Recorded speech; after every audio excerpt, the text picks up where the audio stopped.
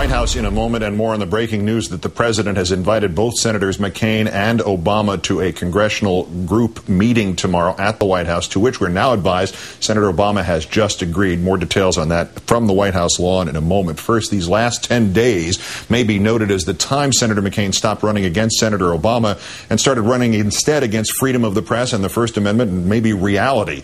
The New York Times revealed today that McCain's campaign manager did not stop receiving payments of $15,000 a month from the failed mortgage giant Freddie Mac years ago, as McCain had claimed, but only last month. The campaign responded with the wrath of a thwarted child. In our fourth story on the countdown, cries of media bias amid evidence of a link between Rick Davis and a lobbying effort. Senator McCain, in an interview with our colleague CNBC's John Harwood, all but defied reporters to investigate that relationship. My campaign manager has stopped that, has had nothing to do with it since, and I'll be glad to have his record examined by anybody who wants to look at it.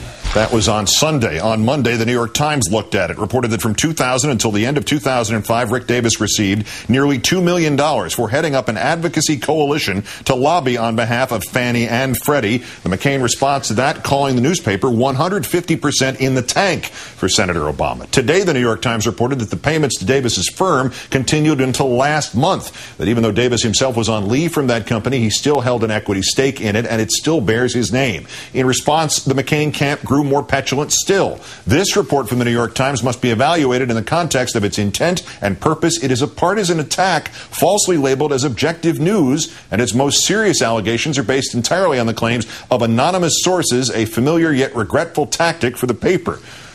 6 anonymous sources, including one Republican. Meanwhile, Mr. Davis fell off the radar today, quietly canceling a reporters' luncheon sponsored by the Christian Science Monitor. The aforementioned John Harwood is CNBC's chief Washington correspondent, also a political reporter with the New York Times, and he joins us live from the North Lawn at the White House. John, good evening. Hey, Keith. I'll ask you about the president and the 2 senators and this meeting tomorrow in a moment, but first about what we heard from the campaign and the Times report and McCain today. Is there another interpretation of this other than that Senator McCain looked you right in the eye and did not tell you the truth about Rick Davis's ties to these failed mortgage giants? I do think there is, Keith. The question is, what did Rick Davis tell John McCain? Some within the McCain campaign are wondering about that. You know, was there something unclear in their communication about this before John McCain went out and said that to me, or was it something else? That's really the relevant question. Freddie Mac's interest in Rick Davis was described by one of its former officials very simply as access to Senator McCain. Is that a definition of influence peddling, or does it need to be lowered?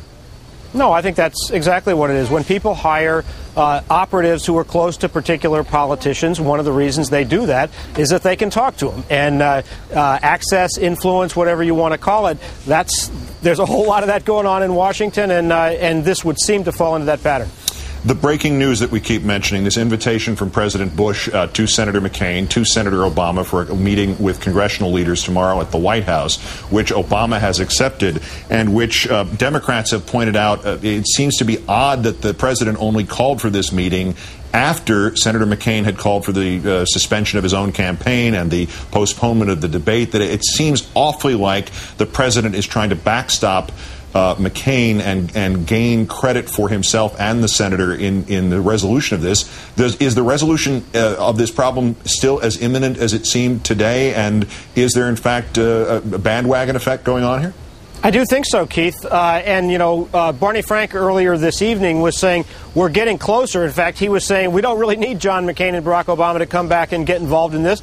But be that as it may, people who are looking for a solution to this crisis that's clogged up the credit markets have a lot to be happy about tonight, which is there now seems to be a bit of a competition going on between the 2 leading presidential candidates to push this thing forward. And I think the odds are that in the next 24, 48 hours, we're going to have the outlines of a deal. And I suspect, Keith, that'll happen in time for that debate to go forward on Friday night. John McCain's aides are saying he may not show up in Mississippi. I'd be surprised if that happens because the debate commission says it's going forward and Barack Obama's going to show up. Yeah, the only other option perhaps is Senators Obama and Biden to debate each other. I doubt we're going to see that. Nice. The attacks on the media, I can't let this go without addressing this with you because you've now fallen in here to this great maw that the rest of us have already been in.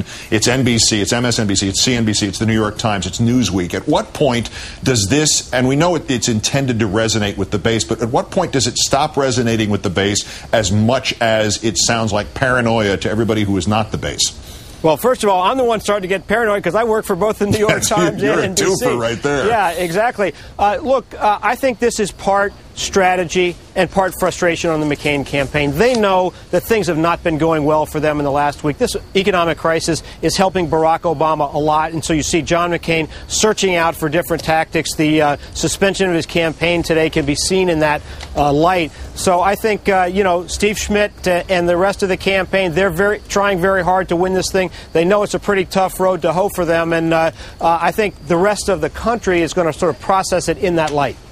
John Harwood of the New York Times and CNBC. Fortunately, doesn't do any work for Newsweek. Many thanks, John. You bet.